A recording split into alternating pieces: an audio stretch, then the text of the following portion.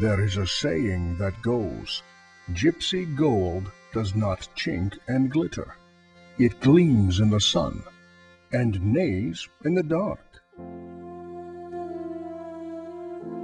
For the Romany gypsies, their colored horses with the lush feather, manes, and tails are their proudest possession. The product of a half-century breeding endeavor, these stout and hardy horses are ideally suited to pull the colorful caravans the gypsies call home.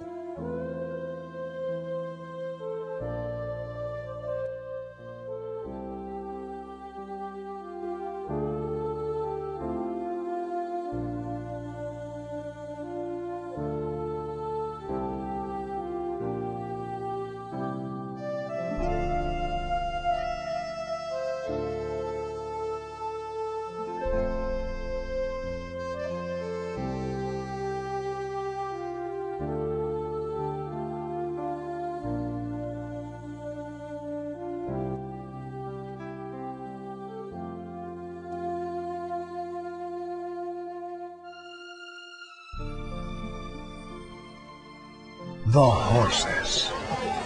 The horses of the gypsy people are like no other, and even today, many people outside of the UK have never seen a horse which can only be described as magical.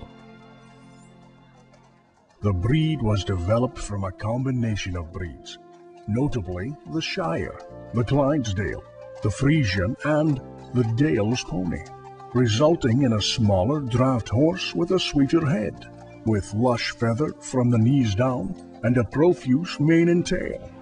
While most are black and white, they can also be found in brown and white, black, gray, even palomino.